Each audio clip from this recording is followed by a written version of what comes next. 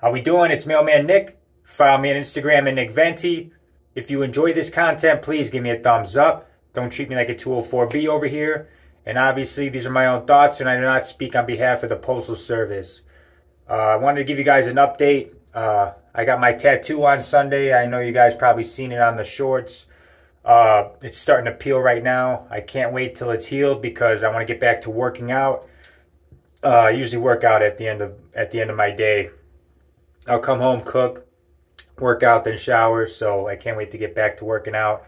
Unfortunately, I won't be able to donate plasma for 4 months. It's like 4 months before after you get a tattoo until you can donate again. So probably be February before I can donate plasma again.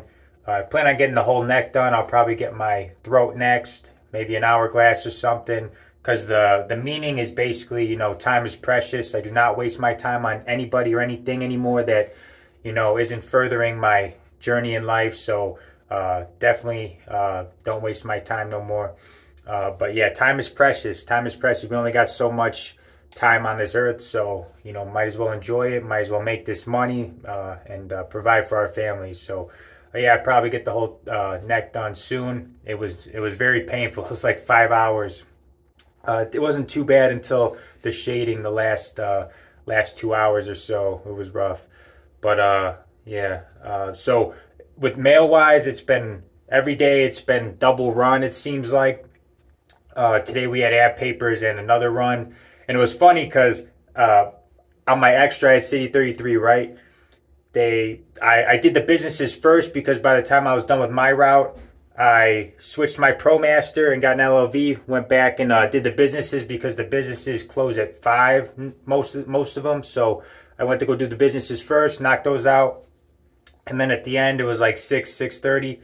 Obviously, it's getting darker now. It gets dark around 5 o'clock, so 6:30 obviously it was way past sunset. And I was doing the mounted part. I must have had the scanner. Sometimes I have it on my lap. Sometimes when I scan a package, and luckily I didn't finish scanning. The package. I'll get to that in a second. And I scanned a package, and I thought I had my scanner with me. And then I was down basically at the end of the street, and I had another package, and I went to go scan it, and I'm like, where's my scanner? I was like tweaking really bad. I'm like, where's the scanner at? I looked in my bag, I looked in the LLV, I didn't see it.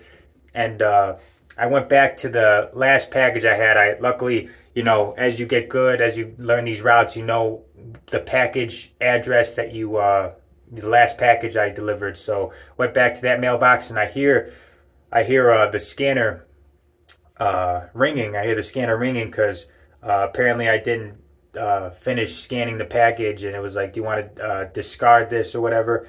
And I was like looking in the it was dark. I was looking in the grass, and it was face down, so I couldn't see it. It wasn't lit up, but you know, I ended up finding it. But you know, that was rough. That was rough because if it would have been another 5-10 minutes, I would have gone into penalty, and I would have gotten chewed out by my postmaster. So I was like, where is this scanner?